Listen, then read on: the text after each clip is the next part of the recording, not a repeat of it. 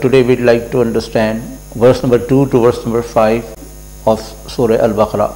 Verse number 2, Zalikal Kitabul la Rayba Fihi. This is the book of God, there is no doubt in this. Zalika indicates the greatness of the book, the esteem that it is a book of God. Zalikal Kitab, this is not an ordinary book, it is a book of God.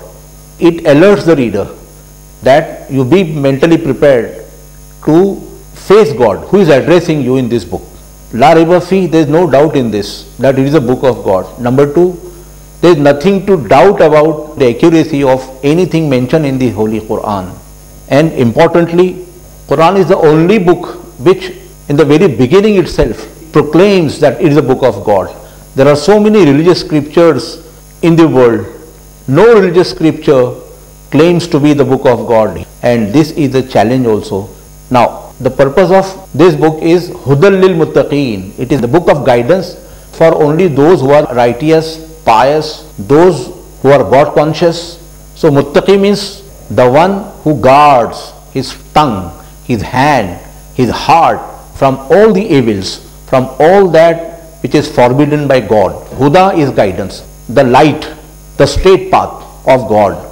Allazina yu'minuna bil ghaib, those who believe in bil ghaib, the unseen, that which you cannot see, that you cannot grasp through all your 5 senses. Human senses have limitations, restrictions. Beyond these 5 senses, we cannot see anything, we cannot realize anything. So those who believe in what is unseen, for them the Quran is a guide. It is not a guide to anybody who is not willing to accept the unseen. So which is ghaib? God is unseen. You cannot see God, so you have to believe in God. There is a God. Unless you believe in God, you can't benefit from Quran. You have to believe in angels, you have to believe in the day of judgment, you have to believe in heaven, hell, or the life after death. All that you can't see, and it is not possible to see. So Quran benefits only those who are willing to accept what is unseen as true.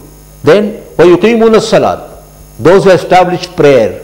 Establishing prayer is not performing prayer, there is a difference. Quran has always used the word يُقِيمُونَ الصَّلَاةِ or أَقِيمَ الصَّلَاةِ. Establish prayer. Establishing prayer means, number 1, you to pray collectively in a congregation. Establish congregational prayer. Number 2, you have to pray humbly. You have to pray with full concentration. You have to pray sincerely for God alone. And you have to pray according to all the rules and regulations, conditionalities, obligations about the prayer. Then, who can benefit from the Quran? Those who spend from what God has provided to them or for them. God has provided you wealth. You spend from your wealth to those who are needy, those who are poor, those who are lowly placed. Now, the spending is not only money or wealth, but also the other intangible gifts of God, like your talent, wisdom, etc., that you utilize for the benefit of mankind. You can certainly get guidance from the Holy Quran. Then, وَالَّذِينَ يُؤْمِنُونَ بِمَا أُنزِلَ إِلَيْكَ وَمَا أُنزِلَ مِنْ قَبْلِكَ. Here another condition Quran puts to seek guidance from it. Those who believe in this Quran which is revealed to Prophet Muhammad, and all the scriptures revealed before Prophet Muhammad to other prophets like Jesus, peace be upon him, or Moses, or David, or other prophets. So all those scriptures revealed by God to the prophets of God, you have to believe in all without prejudice, without discrimination. So Islam teaches here that you should not discriminate between other prophets or other scriptures which are revealed by God. So the condition of Quran to benefit is you have to be broad-minded, to believe in not only Muhammad and the Quran, but also all the other scriptures to be truly revealed by God. This is a condition. Then the last one, أُولَٰئِكَ عَلَىٰ هُدًى مِّن رَبِّهِمْ وَأُولَٰئِكَ هُمُ الْمُفْلِحُونَ. Those are the people who are truly guided, and they derive guidance from the Lord, and they are the people who are successful.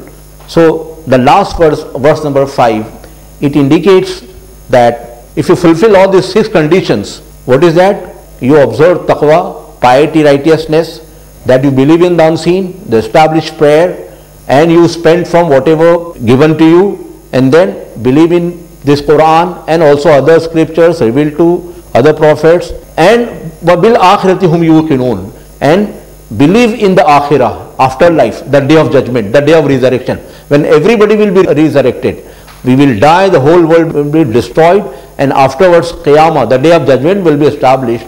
On that day of judgment there will be resurrection.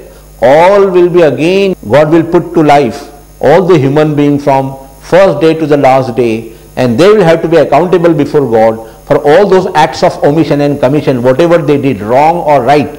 For everything they have to be accountable, whatever they did in this world. That is the true faith. They have to believe like to be true. Yuqinun yaqeen means believe firmly, certainly.